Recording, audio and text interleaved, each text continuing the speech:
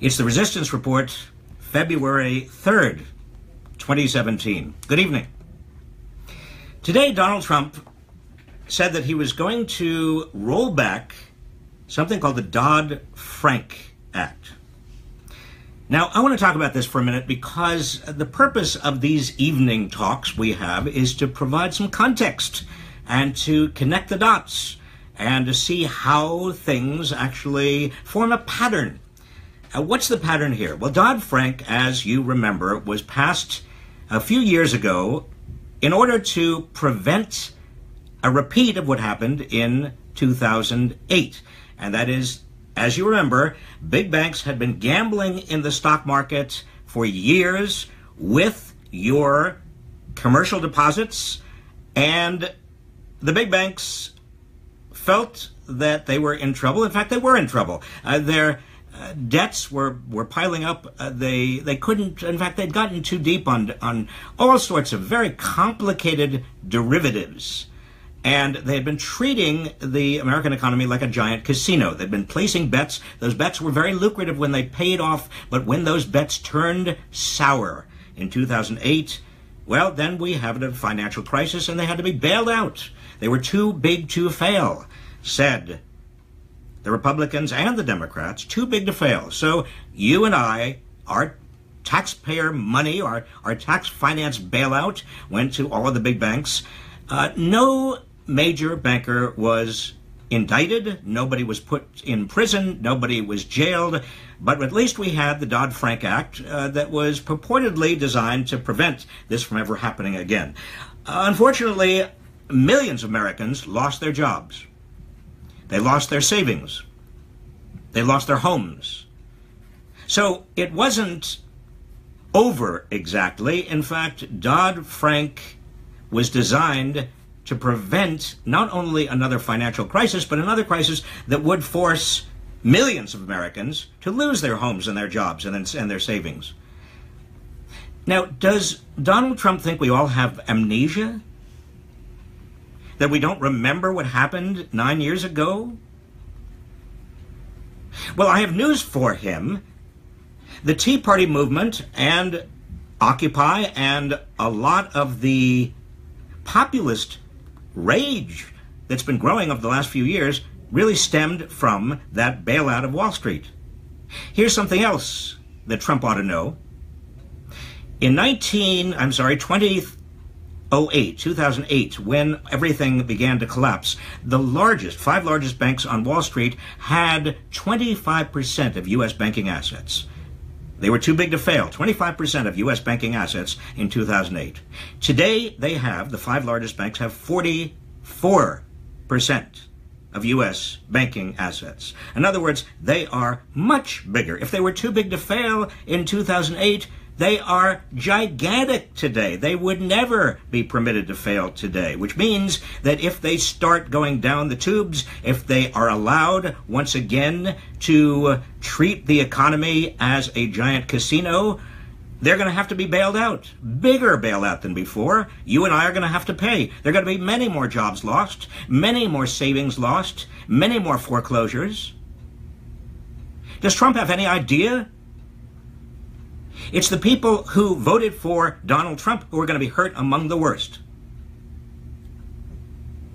Because it's their savings and their jobs and their homes that are going to go.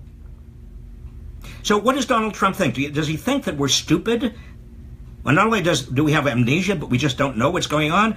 As I recall, and it wasn't that long ago, we had a presidential campaign, and Donald Trump was talking about the swamp of Washington and Wall Street, and he was really going to stick it to Wall Street, he said, and he condemned, do you remember? He condemned Hillary Clinton for being too close to Wall Street, too close to Goldman Sachs. Well, we're in a new world, it seems, now that Donald Trump is president, because Goldman Sachs is now all over his administration. In fact, the head of his National Economic Council, Gary Cohn, is from Goldman Sachs. He was president of Goldman Sachs. We've got Steve Bannon, his chief strategist. I'll come back to Bannon. He is also originally from Goldman Sachs. We've got Steve Mnuchin, Trump's candidate, nominee for Treasury Secretary, also from Goldman Sachs. Jay Clayton, Trump's nominee for the Securities and Exchange Commission, to direct the Securities and Exchange Commission. Guess where Jay Clayton is from? Goldman Sachs. And how about Dana Powell, another top advisor in the White House? Guess where Powell is from? Goldman Sachs. Do you see a pattern here? This isn't just hypocrisy. I mean, hypocrisy is one thing. This is hypocrisy on top of hypocrisy. Hypocrisy that's near lunacy, that's going to hurt all of us, because when you get rid of Dodd-Frank, you are helping who? You're helping Goldman Sachs. You're helping the big banks on Wall Street who are going to be let loose again. Goldman Sachs was at the center of the financial crisis. Goldman Sachs defrauded investors. Goldman Sachs defrauded consumers. Goldman Sachs was in charge of a lot of the loans that ultimately cost people their homes. And who was there at Goldman Sachs? Many of the people who are now in the Trump administration. They did not get indicted. In fact, they are now sitting very pretty right there in the White House. Meanwhile, Donald Trump has all these loans, I think. I mean, who's going to lend him money? I mean, his business is ongoing. He's in charge of his business. He certainly is getting profits out of his business, even though he is not in charge of day-to-day management. He did not put his business into a blind trust. And what about those loans that he took out? What about those loans? Is there a payback here to the big banks on Wall Street? How many of those big banks are handling Donald Trump's loans? We don't know, do we? Should we know? Of course we should know. Why don't we know? Because he's not going to release his taxes. He hasn't released them. He said he would, and now he says, no, I'm not going to, because nobody cares. And he's not putting his assets into a blind trust. So he is taking away the Dodd-Frank Act, which protects us from another Wall Street breakdown. At the same time, we don't know how he's personally going to be affected by any of this. He enriches individual bankers. Maybe he's enriching himself and jeopardizing his voters, people who voted for him, and everybody else. Not a pretty picture. One other thing in terms of not a pretty picture, let me again draw a little bit of connect the dots here. And it's closer to home. As many of you know, the other night before last, a fellow named Milos Yiannopoulos came to the Berkeley campus, and Berkeley did open the campus to him. We believe in free speech here. And as you know, the police finally had to cancel a couple of hours before he was to speak because there were 150 masked agitators dressed in black here on the campus. Well, it turns out that the day before Yiannopoulos was going to speak at Berkeley, that's Tuesday, Breitbart News. Now, Yiannopoulos writes for Breitbart News. Steve Bannon, until he went working for Trump, Bannon ran Breitbart News. It turns out that Breitbart News, the day before Yiannopoulos came to this campus, ran a story about what Yiannopoulos would have said if he gave his speech at Berkeley, and he was going to give a talk about how federal funds should be withheld from universities that don't protect First Amendment rights.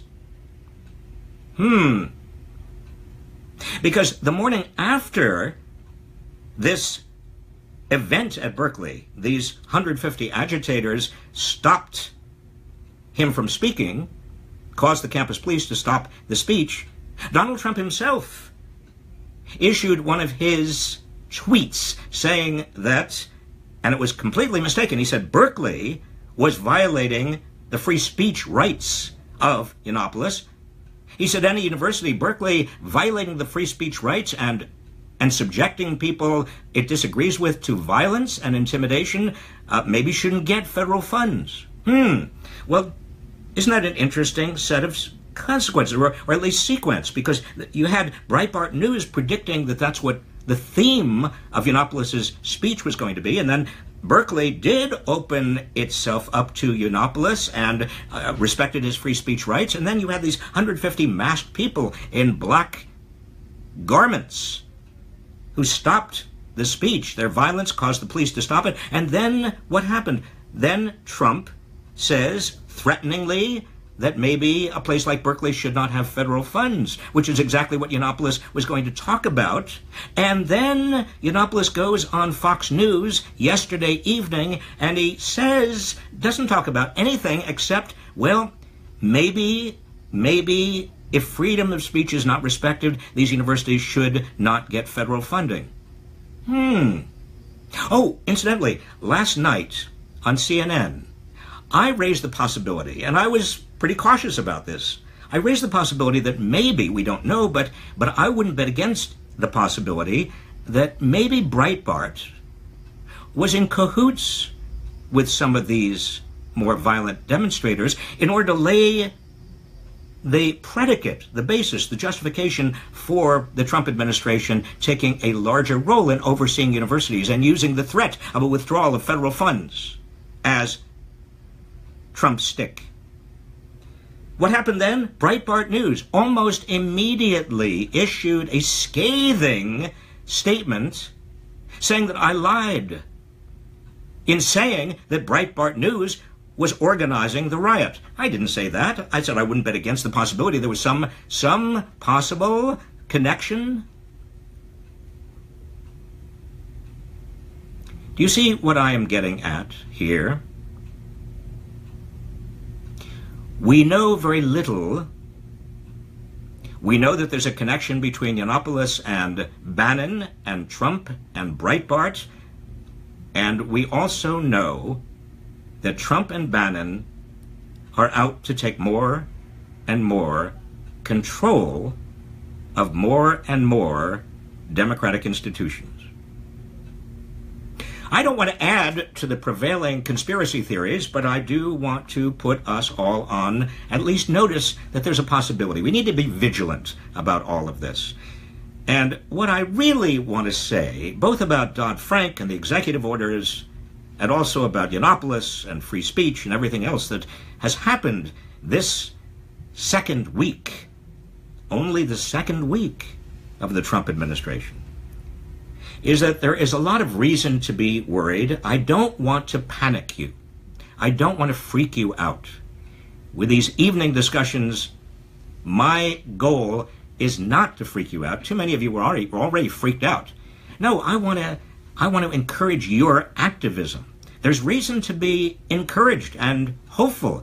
We're making progress. We are actually forcing the hand of Democrats in Congress to take a much more, well, a stronger role in the resistance against Trump's nominees, against Trump's executive orders.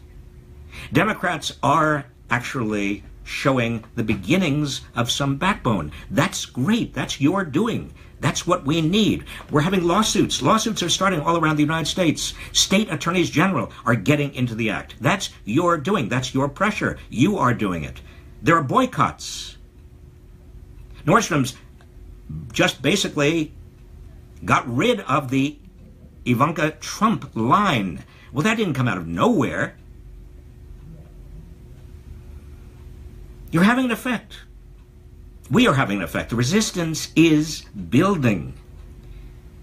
In other words, I don't want to freak you out, but I do want you to understand how important your activism is. And I also want you to know we are containing some of this damage. We've got to work for impeachment or 25th Amendment. Basically, get him out on the basis of mental instability. But that will come. That will come. I'm going to take your questions now because I know you have some.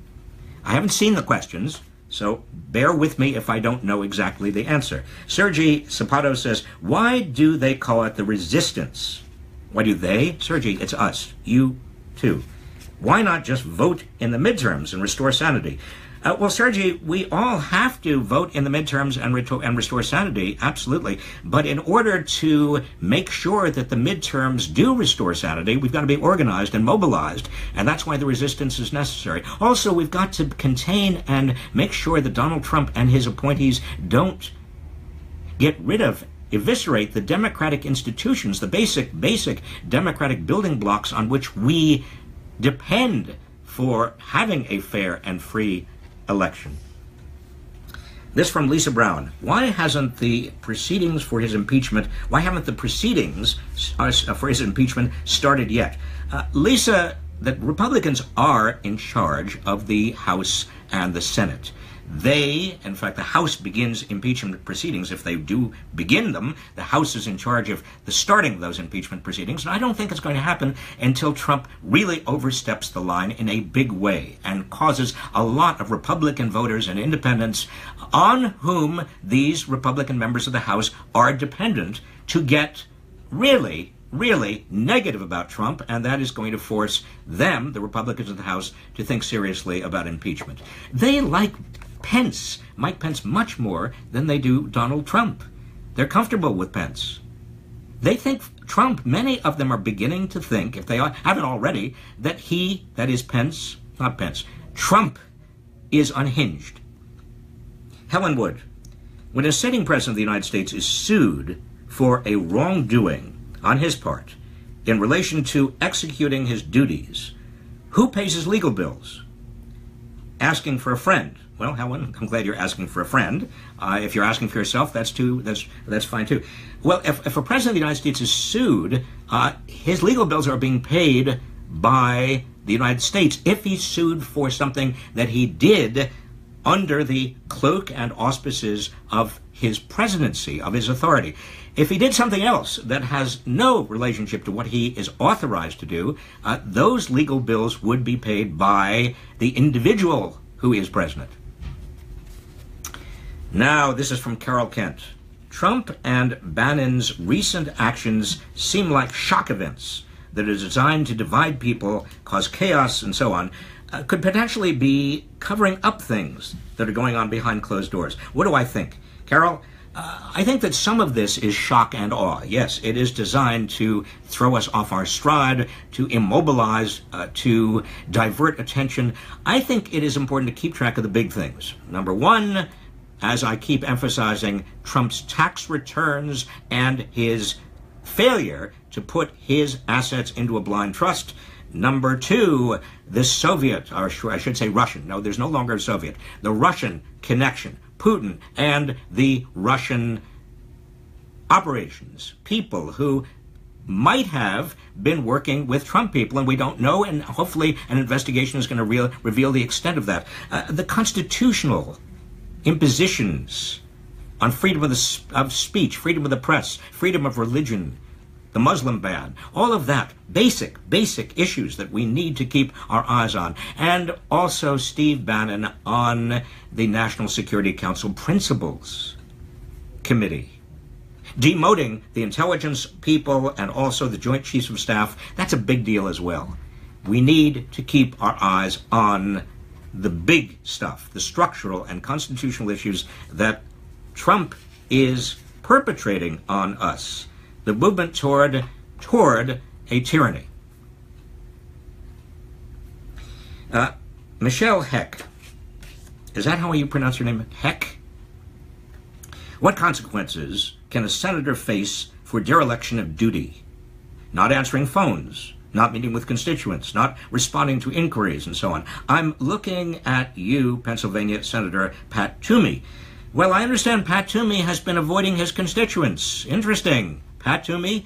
Well, if a senator avoids his constituents, there is a big penalty to pay, a big price, and that is you don't get reelected. There is no law that says a senator has to pick up his telephone or answer his constituents. But the incentive to do so is that you are elected to represent your constituents. You have a constitutional duty to represent your constituents. Now, the only way constituents can effectuate that constitutional duty is when it comes to election time. And therefore, Pat Toomey, you are officially in trouble. Susan Sullivan, can we sue the IRS for his tax records like we sued the White House for the Iran-Contra emails? Susan, the problem is we don't really have standing under the federal courts to sue for Donald Trump's tax records. Under certain conditions and certain times and situations, the only person who has standing to actually sue for tax records, who is not the owner of those records, who submitted those records, would be the President of the United States, unfortunately, and so that doesn't help us very much. No, I think this is public pressure. We're not going to get there through lawsuits. We've got to continue the pressure on Donald Trump. One piece of pressure, for example, is no Supreme Court nominees will be confirmed until we know more about Donald Trump, that he is a legitimate president. Joe Darlington, I'm attending a local town hall tomorrow morning that is hosted by my arch-conservative Congress member, Tom McClintock. What specifically can I ask or say to him that will most effectively put him on the spot or test his resistance, or best help the resistance? Well, Jeff, you have two options, really, two big options. Other people like you. You can either make a ruckus, demonstrate. You can let him know that you are not happy with him or the Trump administration. Or the other thing you can do is ask an embarrassing question.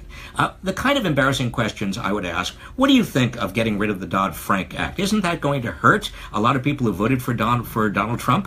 What do you think? I mean, isn't the Muslim ban, doesn't it violate the separation of powers, the Establishment Clause of the Constitution? Those kinds of issues. Or don't you think Donald Trump should, like every president has before him, submit his income taxes? Or how about the Putin connection? Don't you think it's very important for the public to know and have confidence that Russian operatives didn't throw the election for Donald Trump? You can ask all those questions, and it'll be interesting to see how your congressman maneuvers, dances around those questions. Not only interesting for you, but interesting for everybody else at the town hall. Justin Poff, will you make a new documentary in the style of Inequality for All about this administration? Well, Justin, we are working on a new documentary right now. It was a little delayed because we didn't expect that Donald Trump was going to be the next president. And many of you out there have contributed to the documentary. My thanks to you. And we're going to be showing it on Netflix directly. It's not going to the theaters, it's going directly to Netflix, and we're hoping that it's going to be shown in April, May, or June, somewhere around there, and I'll get you more information about that. It's not so much about the administration, but it is about, in effect, what led to Donald Trump's administration, and how inequality and political polarization and anger and Donald Trump are all tied together. It's also sort of personal, too. Okay, this is the last question of the night. Justin Shine. What are your thoughts on a national strike against Trump as a tactic? If you can't take off work, you could at least avoid purchasing anything. What do you think? Justin, I think a national strike is a good idea. We've got to be careful that nobody is penalized because they lost a day of work. I don't want a lot of people who are already struggling to make ends meet really be burdened by a general strike. But at the same time, it's important that the media and the public in general know how large the resistance is. And if the general strike can be organized in a way that doesn't hurt people, but does create a very clear signal about how large and powerful the resistance is becoming, I'm all in favor of it. And I want, on that note, because the weekend is coming up and I'm not going to see you until next Monday, to just say that I have not seen a kind of movement grow as spontaneously and as powerfully as this since the Vietnam War. And in the Vietnam War, we had, many of us, a very personal and kind of selfish stake, and that is that many families had young men who were going to go off and fight in Vietnam and felt that that was unjust. The war was unjust, and therefore those sacrifices would be without any purpose. Here we have people coming out because they care about the country. This is real patriotism. This is not fake patriotism. Just like they have fake news, there is fake patriotism that just prances around with a flag and says everybody else around the world who's not American is not as good as us, and we are great, and America comes first. That's fake patriotism. The kind of patriotism that is happening now in America, in this movement, this resistance movement, is happening because we love America. We love the Constitution. We honor our liberties under the Constitution. We understand that Donald Trump is, if not illegitimate, and I think he actually is illegitimate, I think he lost the election, not only popular vote, but I think there was Russian interference that delivered the election to him. But put that aside, even if he were quote-unquote legitimate, we feel that he is trampling on the basic constitutional liberties and rights that this nation values so much and holds so dear. And that's why this movement is so important. That's why this movement is to be a cause of celebration. You are involved. Many of you, I hear from you every day, many of you are coming up with new ideas for reaching out, for getting more people mobilized and organized, more boycotts, more ways of putting pressure on members of Congress, more ways of organizing yourselves to be heard. And we, therefore, are winning. You will win. And you have my thanks. See you next week.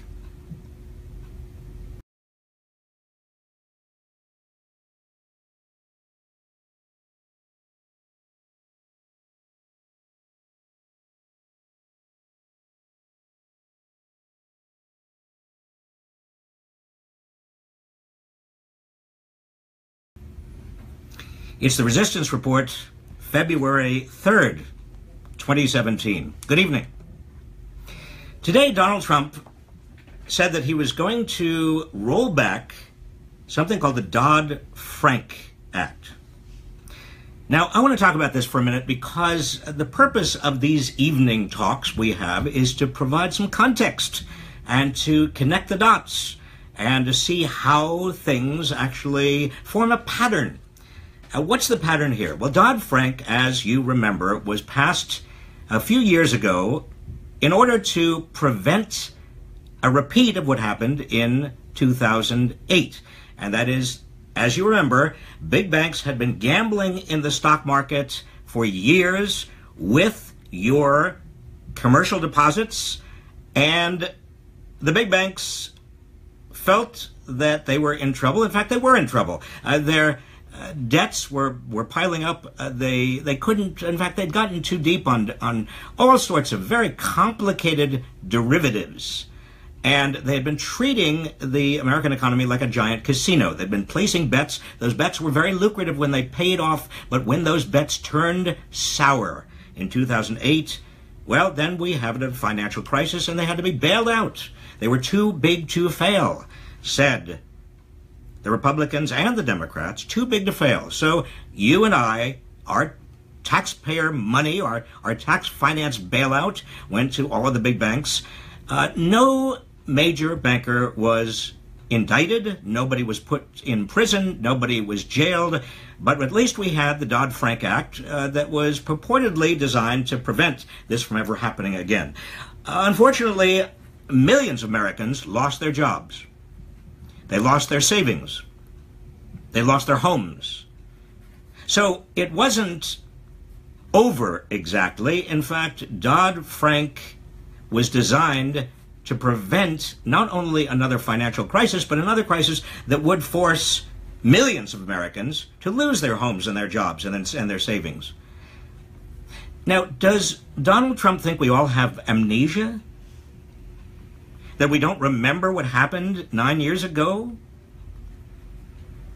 Well, I have news for him.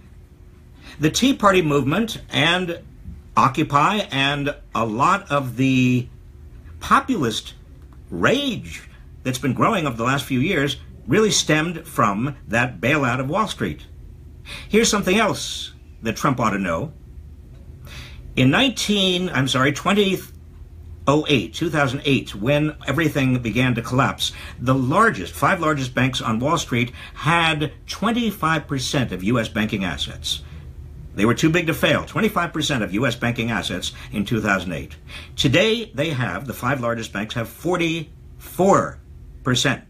of U.S. banking assets. In other words, they are much bigger. If they were too big to fail in 2008, they are gigantic today. They would never be permitted to fail today, which means that if they start going down the tubes, if they are allowed once again to treat the economy as a giant casino, they're going to have to be bailed out. Bigger bailout than before. You and I are going to have to pay. There are going to be many more jobs lost, many more savings lost, many more foreclosures. Does Trump have any idea? It's the people who voted for Donald Trump who are going to be hurt among the worst. Because it's their savings and their jobs and their homes that are going to go. So what does Donald Trump think? Does he think that we're stupid? Well, not only do we have amnesia, but we just don't know what's going on. As I recall, and it wasn't that long ago, we had a presidential campaign, and Donald Trump was talking about the swamp of Washington and Wall Street, and he was really going to stick it to Wall Street, he said, and he condemned. My goal is not to freak you out. Too many of you were already freaked out. No, I want to encourage your activism. There's reason to be encouraged and hopeful. We're making progress. We are actually forcing the hand of Democrats in Congress to take a much more, a stronger role in the resistance against Trump's nominees, against Trump's executive orders. Democrats are actually showing the beginnings of some backbone. That's great. That's your doing. That's what we need. We're having lawsuits. Lawsuits are starting all around the United States. State attorneys general are getting into the act. That's your doing. That's your pressure. You are doing it. There are boycotts.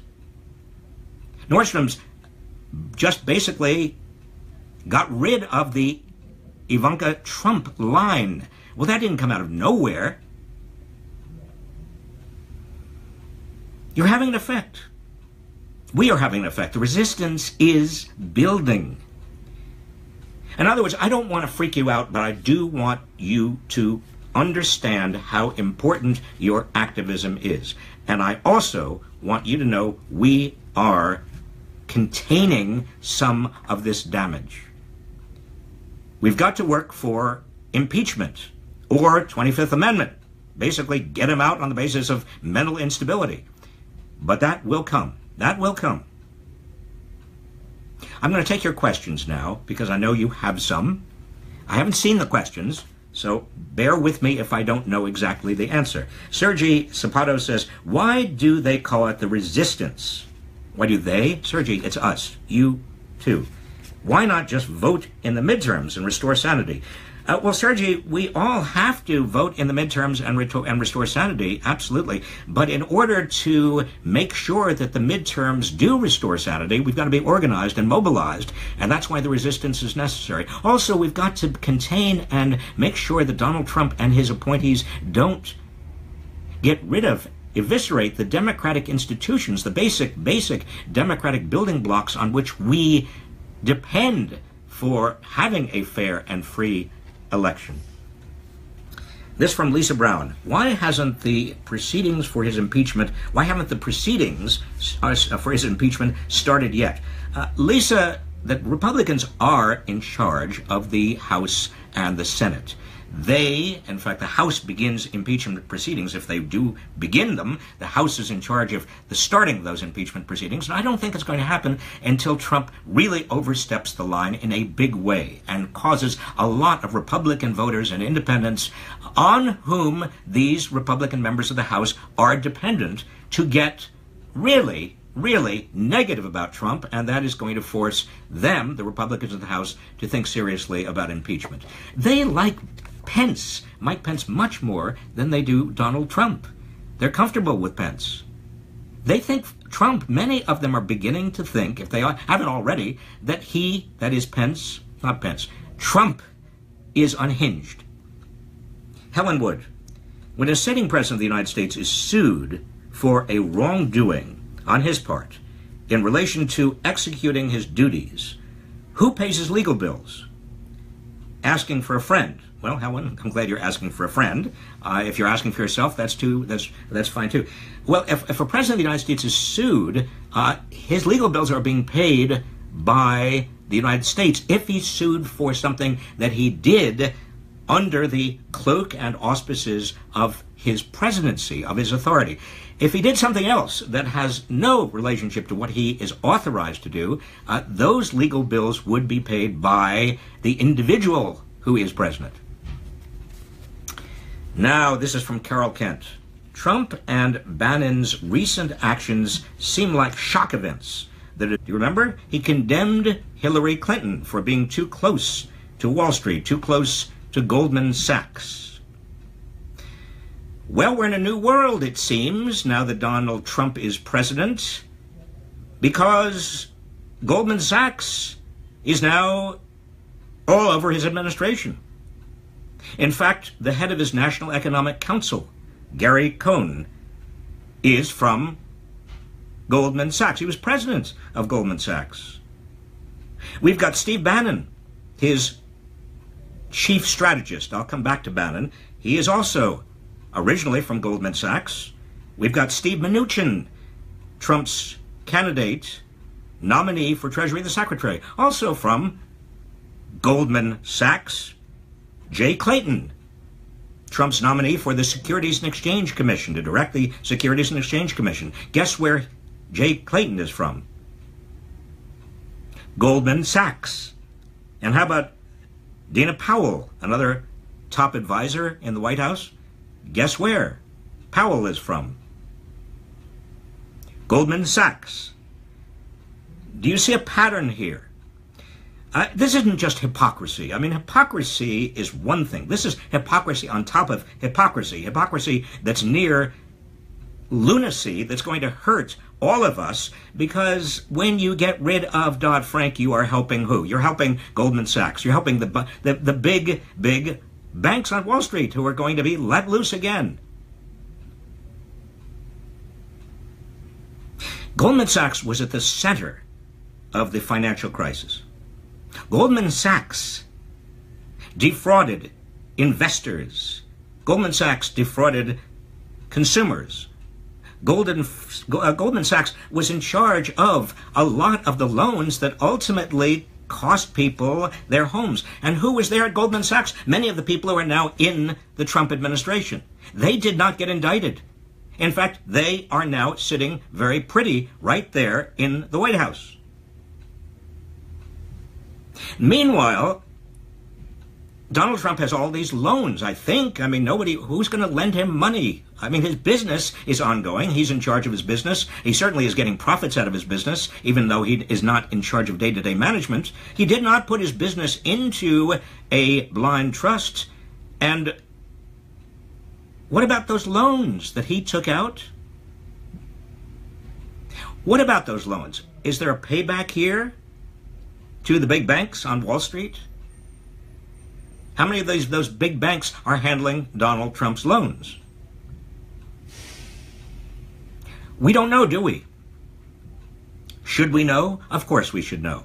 Why don't we know? Because he's not going to release his taxes. He hasn't released them. He said he would, and now he says, no, I'm not going to, because nobody cares. And he's not putting his assets into a blind trust. So he is taking away the Dodd-Frank Act, which protects us from another Wall Street breakdown.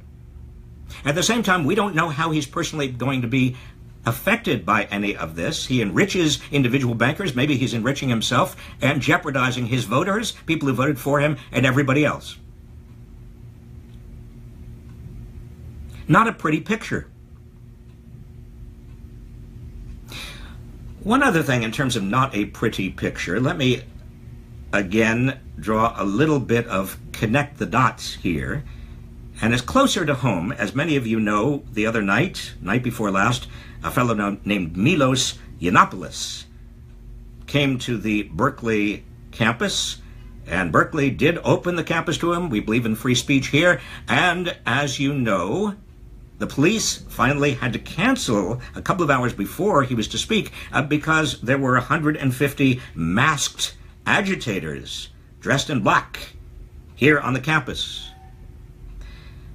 Well, it turns out that the day before Yiannopoulos was going to speak at Berkeley, that's Tuesday, Breitbart News. Now, Yiannopoulos writes for Breitbart News. Steve Bannon, until he went working for Trump, Bannon ran Breitbart News.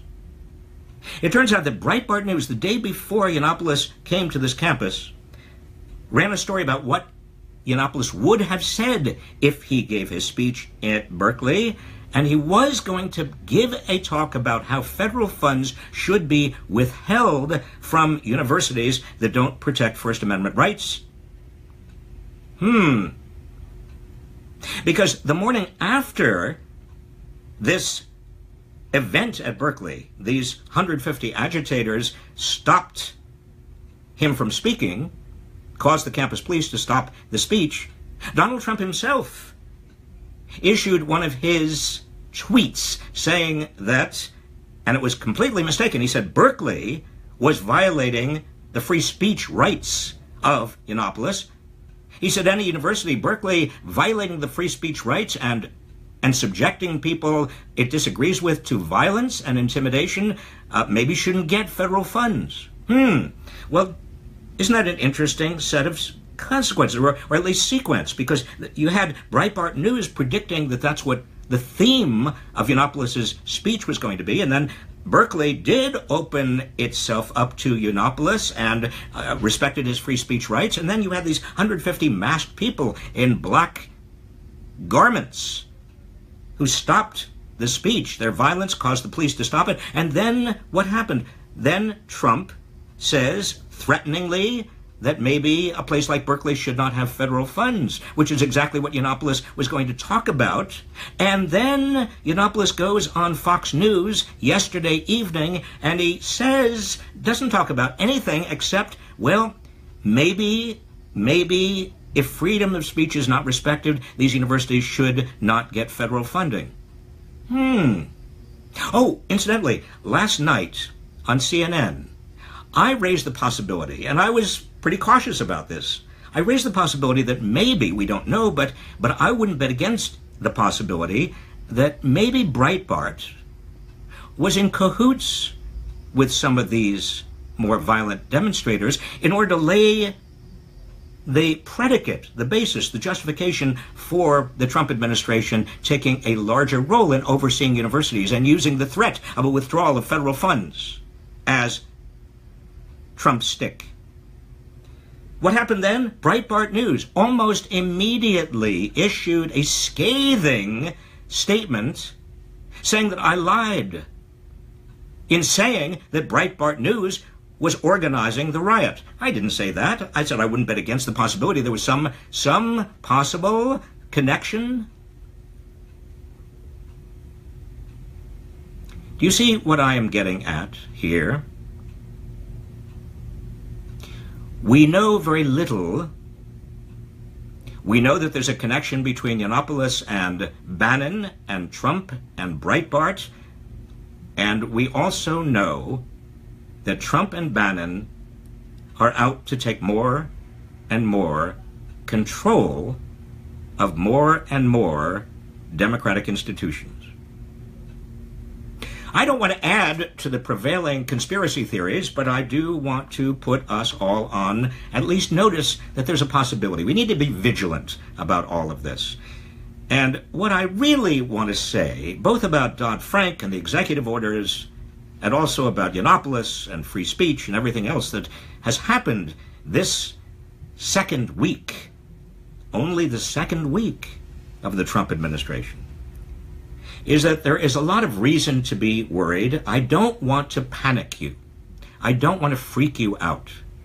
with these evening discussions designed to divide people, cause chaos, and so on, could potentially be covering up things that are going on behind closed doors. What do I think? Carol, I think that some of this is shock and awe. Yes, it is designed to throw us off our stride, to immobilize, to divert attention. I think it is important to keep track of the big things. Number one, as I keep emphasizing, Trump's tax returns and his failure to put his assets into a blind trust. Number two, the Soviet, or I should say Russian, no, there's no longer a Soviet, the Russian connection, Putin and the Russian operations, people who might have been working with Trump people, and we don't know, and hopefully an investigation is going to reveal the extent of that. The constitutional impositions on freedom of speech, freedom of the press, freedom of religion, the Muslim ban, all of that, basic issues that we need to keep our eyes on. And also Steve Bannon on the National Security Council Principles Committee. Demoting the intelligence people and also the Joint Chiefs of Staff, that's a big deal as well. We need to keep our eyes on the big stuff, the structural and constitutional issues that Trump is perpetrating on us. The movement toward a tyranny. Michelle Heck, is that how you pronounce your name? Heck? What consequences can a senator face for dereliction of duty? Not answering phones, not meeting with constituents, not responding to inquiries, and so on. I'm looking at you, Pennsylvania Senator Pat Toomey. Well, I understand Pat Toomey has been avoiding his constituents. Interesting. Pat Toomey? Well, if a senator avoids his constituents, there is a big penalty to pay, a big price, and that is you don't get reelected. There is no law that says a senator has to pick up his telephone or answer his constituents. But the incentive to do so is that you are elected to represent your constituents. You have a constitutional duty to represent your constituents. Now, the only way constituents can effectuate that constitutional duty is when it comes to election time. And therefore, Pat Toomey, you are officially in trouble. Susan Sullivan, can we sue the IRS for his tax records like we sued the White House for the Iran-Contra emails? Susan, the problem is we don't really have standing under the federal courts to sue for Donald Trump's tax records. Under certain conditions and certain times and situations, the only person who has standing to actually sue for tax records, who is not the owner of those records, who submitted those records, would be the President of the United States, unfortunately, and so that doesn't help us very much. No, I think this is public pressure. We're not going to get there through lawsuits. We've got to continue the pressure on Donald Trump. One piece of pressure, for example, is no Supreme Court nominees will be confirmed until we know more about Donald Trump, that he is a legitimate president. Joe Darlington, I'm attending a local town hall tomorrow morning that is hosted by my arch-conservative Congress member, Tom McClintock. What specifically can I ask or say to him that will most effectively put him on the spot or test his resistance, or best help the resistance? Well, Jeff, you have two options, really, two big options. Other people like you. You can either make a ruckus, demonstrate. You can let him know that you are not happy with him or the Trump administration. Or the other thing you can do is ask an embarrassing question. The kind of embarrassing questions I would ask: what do you think of getting rid of the Dodd-Frank Act? Isn't that going to hurt a lot of people who voted for Donald Trump? What do you think